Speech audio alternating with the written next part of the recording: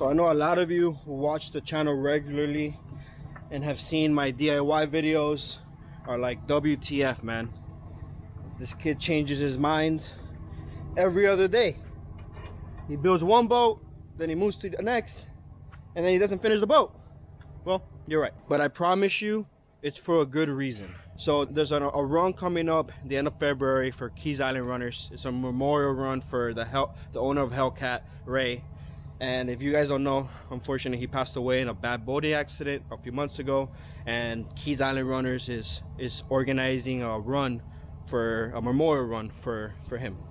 So I want to take this boat and I want to get it ready and in the water by the end of January. I've been doing a lot of behind the scenes work on it to get it ready. A lot of little tedious fiberglass work that some of you guys care for, but it's just boring. I just want to get it done. One of the things is closing off the gauges, because I'm putting in GPS. I had a big hole here, covering it up. This is high build primer. A lot of you guys are asking for the Checkmate update, and I still have it. It's right here. There's the Checkmate. The reason that I stopped working on the Checkmate is because I don't want the Checkmate in the water until it's 100% brand new. Brand new engine, brand new rigging, brand new everything. If you guys are OGs to the channel, you know that this is my pride and joy. This is technically the love of my life. My first real boat, my first boat build. And I built this boat 2 years ago, 3 years ago now. And I knew nothing about boats. This is a spray can paint job. It's lasted a long time. Something fell on it and scratched it, but this is pretty much spray can. It lasted a long time, other than a little bit of fading here. My plan is to completely redo the boat again. The first time I did this boat, I made it out of wood, and I did it wrong. And well, here you go. I need to strip down all those ugly stringers that I have no idea what I did, because I had no idea what I was doing. And I'm going to redo everything out of Coosa board. The only thing I'm not redoing out of Coosa board is the transom, because I know 100% that transom is never rotting again. And that's a lot of work for no reason. That's a super strong 2.5-inch transom. So this boat is not going to be in the water until it has a brand new 300R. If it doesn't have a 300R, it's not going in the water. It's just going to sit there till the day that I can get that 300R, and it is what it is. You guys are also familiar with the 23 Donzi. It's a 1988 23 Donzi center console. Well, bad news is July 4th, I hydrolocked the engine and I blew a really big hole in a 2005 Yamaha 4-stroke. It had a 4-stroke Yamaha. And when I was putting the boat on the trailer, this trailer is not for this boat. This trailer is my buddy's boat, my buddy's trailer, and I don't want to adjust the bunks because it's not my trailer. And the way that this is set up, the stern of the boat was underwater, and I didn't realize it when I was jacking it up.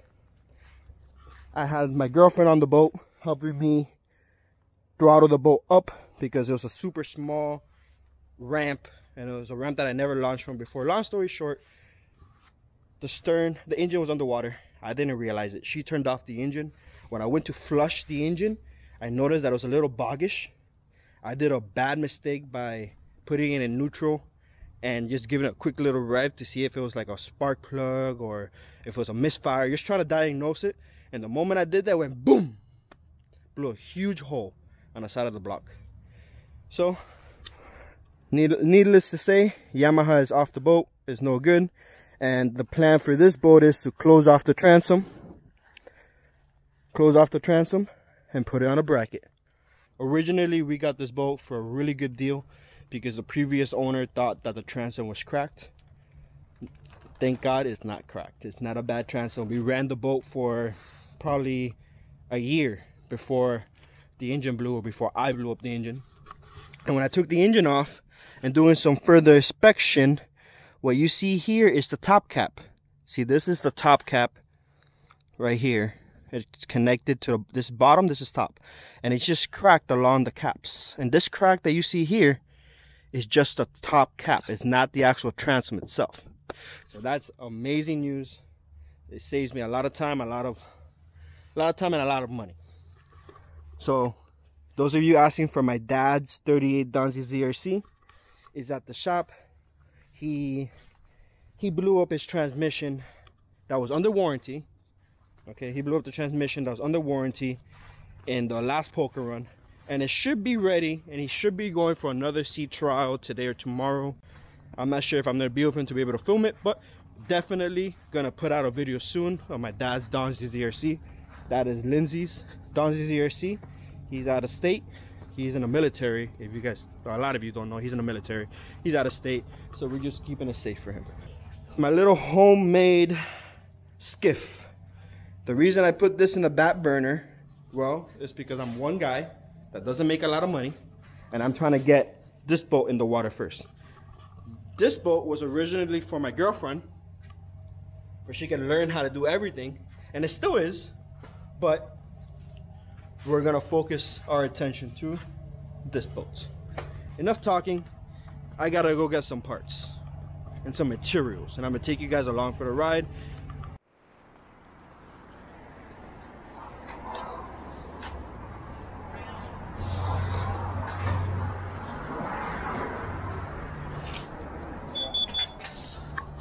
Buenos dias. Buenos dias. I need a lot of stuff. I need like 2 buckets. Okay. So 10 gallons. Two of the 3/4 inch. The sheets. The sheets. Let's see how many I have there. I think I have one, but the delivery is literally gonna get here like any moment. It could be now. It could be in an hour. I'm in Palmetto Bay. Yeah, bro. I have one. Oh no, I have two. You have 2? Yeah. 2 of what? 2 3/4.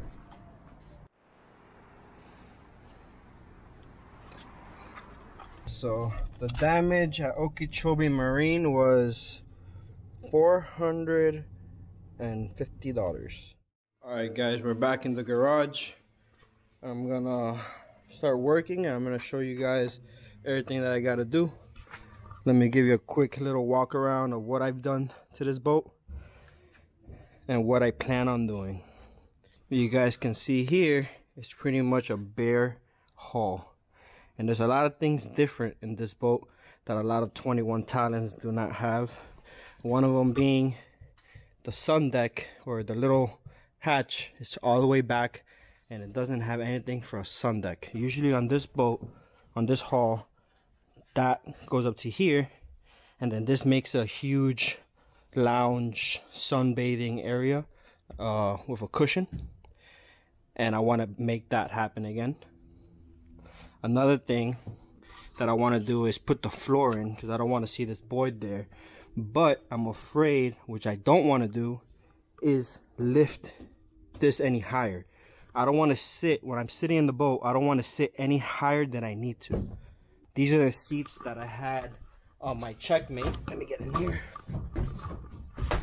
These are the seats that I had in the Checkmate, and this boat is going to be getting all of the Checkmate's old stuff.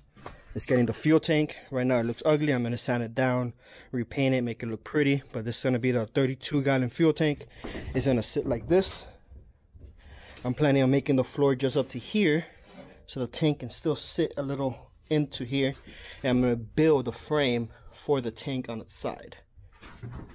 Alright, I gotta cut, there's these support beams here that the previous owner made when he bought out a Coosa board, and I'm going to cut it probably 4-6 inches back right here on both sides, for the tank can rest a little bit more further back.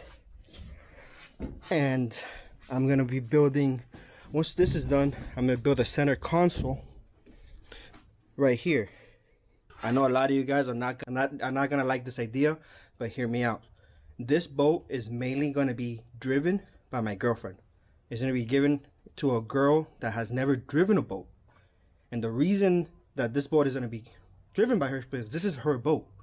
We bought this boat for my girlfriend, so I'm technically building a boat for my girlfriend, for a girl who's never driven a boat. That homemade boat right there was supposed to be for my girlfriend, but since the run is just a month away, we don't want to go on a run in a little bathtub. We want to go on a run in a big boat. So we decided to just postpone that a little bit, and she's going to learn how to drive a boat in this 21 Talon. So my idea is to use this throttle and shifter down the middle. So when I'm riding passenger, I'll be able to throttle and have her drive. I'll be able to control the trim and the jack plate on my side, but I'm still gonna do everything for the driver. So when I'm driving or whenever she gets more experience, she can control the boat all on her own. But I'm gonna make the console to have the trim and the jack plate and the throttle down the middle. In the future, we'll change that up and I'll put a hot foot, but for now, it's gonna be on a hand throttle. And there's gonna be a console that connects from the dash all the way down the middle. So I'm gonna be building that. That's the beauty of building your own boat. You can do it how you want. So let me show you my materials that I bought today. I have this 3/4 inch foam board that needs to be glassed on both sides a few times. This cost me $100 a sheet. Foam, this is what I used to build that center console, and that is super strong. Here is 10 gallons of resin. Each barrel costs $80, and that's why I love going to the shop. I've been using this resin forever, and I never had any issues. In the beginning, people used to tell me, oh, don't use this resin. This resin, the store buys the barrel, and then they individually package them. So that's why you see that it says Bakery Essential Frozen Eggs. It's not frozen eggs. This is fiberglass resin. They just buy the big barrel, they separate them, and they make some money. So I got that. Everybody knows I love my super polyfill. I use this stuff. I'm going to be using this stuff to build the console. This is what I'm going to use in the beginning to glue the foam. Because first I'm going to cut the foam out and glue it with this. And then I'm going to shape it and fiberglass it. It's so much easier. You're going to see in the video. So this is what I use for that. And also to raise up and flare out everything that I need to flare out. I use this. You definitely need a hardener for this stuff. Just the same hardener you need for the resin. And then this lightweight 3M body filler is what I use for all the little pinholes. So for example, you see these little pinholes right here? This stuff like this. Oh, I knew I forgot something. Always forget something. I forgot the guide code, the ink. Man, I'm gonna have to go to the store tomorrow and buy some guide coat. I always forget something. It is what it is. But that 3M body filler is what I use for this. Normally I would get ink and ink all of this up, make it either blue or red. And I will probably make it red or whatever, blue or red. And then you sand it down. Whatever stays blue or red, you gotta fill it in with 3M body filler. You sand it down and it's gone. I love this stuff right here because it sands down super low and it covers up any pinhole. Highly, highly, highly recommend this stuff right here if you're doing any fiberglass detailed repairs. If you don't care too much, just use this, sand it down, you'll be fine. Use a 220 grit, primer it, paint it, let it be. But if you want to do a detailed job, you definitely use this. I got some black exterior gel coat, but this is what I'm going to be using for the interior, for the floor. Only for the floor of the interior, I'm going to be using this. And just your basic acetone, leftover resin, shop strand. And this is the high build primer that I use. I only use the high build primer on the areas that I fiberglassed. You don't gotta use it on your paint stuff or things that smooth. You don't gotta use it only on the stuff that you're fiberglassing. This boat had some big ugly holes right here. Cover that up, make it look smooth. So if you guys have any questions, comment down below, and I'm gonna get to work. Very important safety stuff. Before I used to only use my mask, and now I use my mask, my goggles, and my ear protections. I've been suffering a lot from ear infections, and I think it's because I don't use any ear protections when I'm sanding. So now I definitely use my ear protection, my goggles, and my mask. You might want to get yourself a nice fancy suit. I'm already used to the itchy nights. It's normal for me, but you definitely want to get yourself a nice suit if you're going to be doing a lot of sanding work. Today's plan is to do the floor, do the back, and do all the fiberglass stuff. Let's get to work.